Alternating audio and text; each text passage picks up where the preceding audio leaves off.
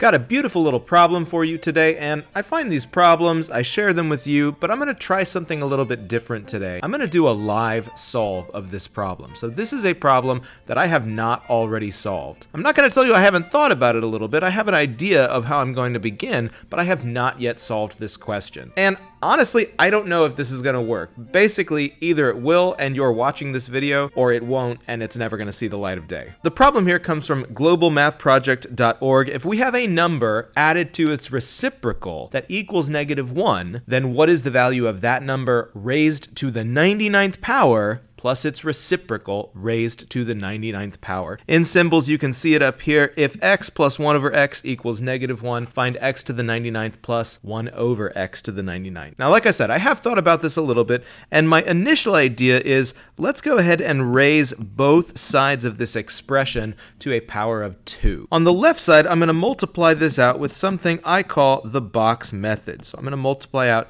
x plus 1 over x times itself. Now, the reason I had this idea when I initially saw this problem is, of course, x times x is going to be x squared, and 1 over x times 1 over x is 1 over x squared. And that itself is interesting because I can see kind of why it might end up that I'm going to raise the number to some large power and its reciprocal to some large power. But even more interestingly, as I fill in these other two boxes, x times 1 over x is 1. The variable goes away entirely. Same thing, of course, down here. X times 1 over x is 1. And so when I square this left-hand side, what I end up with is x squared plus 1 over x squared. So again, that's where the expression kind of starts to take on this same form that I know my answer needs to be in, plus 2 from these other two boxes, and this whole thing is supposed to be equal to the square of -1, the square of that right-hand side, which is indeed +1. Subtract 2, and you can see that what that ends up meaning is this number squared plus its reciprocal squared is also equal to -1. So we now have these two different pieces of information. Some number plus its reciprocal is -1. That number's square plus the square of its reciprocal is also -1. One thing we might do at this point is just guess, well, maybe every single power of this number plus that same power of its reciprocal is always -1. Maybe the answer to x to the 99th plus 1 over x to the 99th just is -1 also. Just to check and make sure though, let's do this one more time. Let's do one more box method kind of thing. But this time what I want to do is take each of the left-hand sides of these two pieces of information I now have and multiply those together using that same box method. I'm going to skip ahead a little bit this time because I can already see that that right-hand side is again going to work out to +1. -1 times -1 is +1. On this left-hand side, I'm going to be multiplying x plus 1 over x times x squared plus 1 over x squared. And an interesting pattern emerges here as I work out this multiplication. X squared times x is once again going to be the next power up, in this case x cubed. Just like 1 over x times 1 over x squared is going to be 1 over x cubed. But these other two boxes, this time, they do not cancel out. X squared times 1 over x is x itself. X times 1 over x squared is 1 over x. And so what I actually end up with is this expression. X cubed plus 1 over x cubed plus x plus 1 over x is equal to 1. The reason that's interesting to me is that I know what x plus 1 over x is. If we do a little substitution here, x plus 1 over x, again, is the piece of information we started with. It's equal to -1. And then we bring that -1 to the other side. We end up with the next level up. X cubed plus 1 over x cubed is actually equal to 2. So first of all, I can see the pattern breaks, or at least the pattern as I understood it a moment ago, -1 every single time.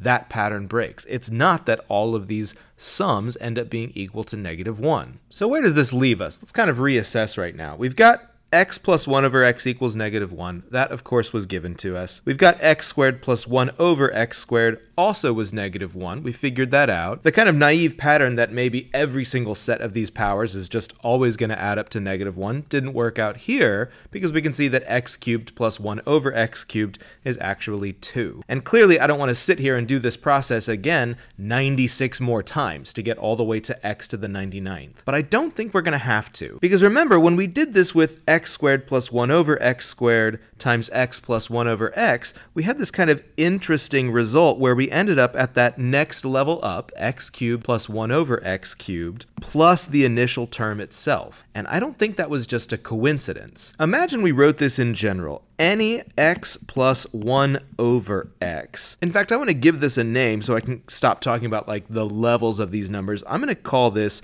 capital X sub 1. I know that capital X and lowercase x, particularly mine, don't actually look different, so just imagine with me. If this is capital X sub 1, I want to multiply this by capital X sub n. That is kind of the generic nth level of this expression. X to the n plus 1 over x to the n. I can see that x sub 1 is of course just negative 1, and so this product should always work out to the negative of whatever x sub n is. The negative of negative 1, the negative of 2, and so on. And when I take this expression and I multiply it out, x plus 1 over x times x to the n plus 1 over x to the n, again I get kind of this interesting pattern that emerges. This would just be x to the n plus 1 power. This would be 1 over x to the n plus 1 power. So we could write about that sum in general, x to the n plus 1 over x to the n plus 1.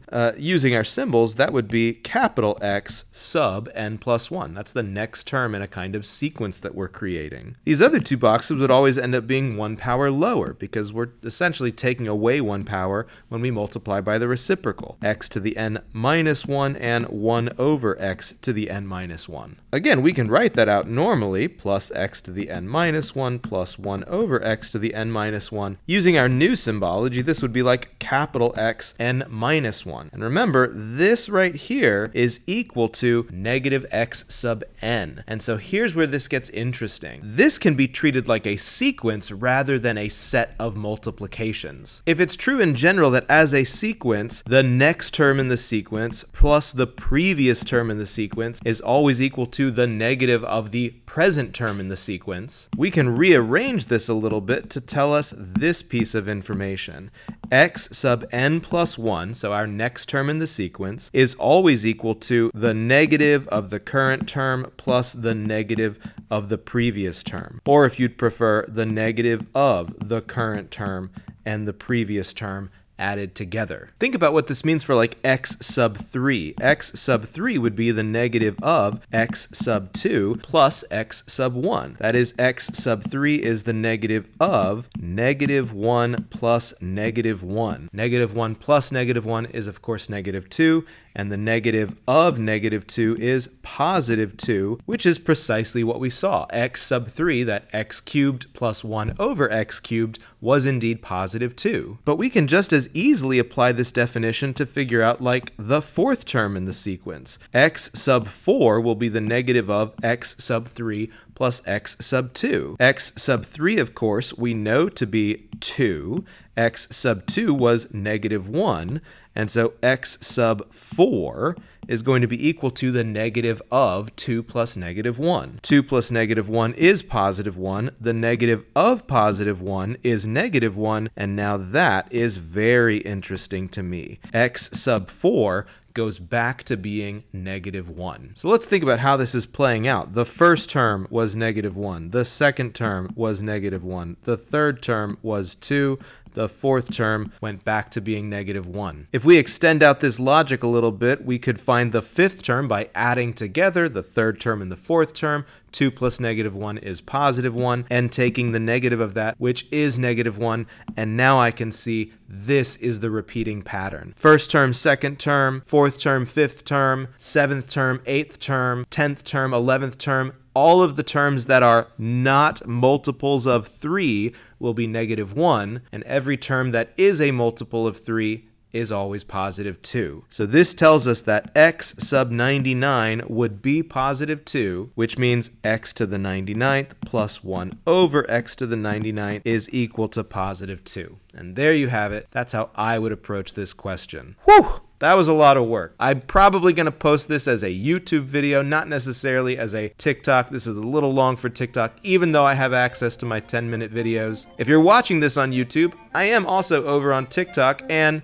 like and subscribe. Comment down below. How did you approach this question? There's a whole method called exploding dots. That's the global math project thing that I ignored entirely because I'm a little more comfortable working with symbols. But comment down below, how did you solve this question? Follow for more, and otherwise I'll see y'all next time.